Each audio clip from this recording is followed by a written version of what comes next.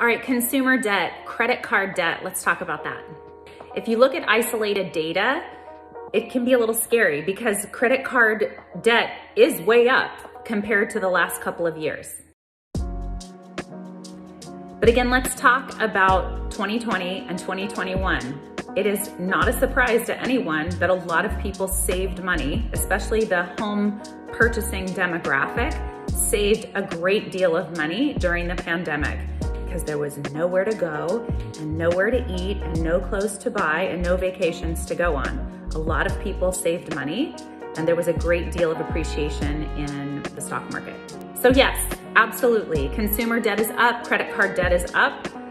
But again, if we're doing what we know to be the wise thing to do in studying economic trends and real estate trends, you can't just look in the past 2 quarters, you have to go back a little bit further and not use the anomaly of 2020 and 2021 as your gauge.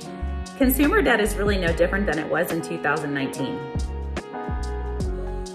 That's not so scary, is it?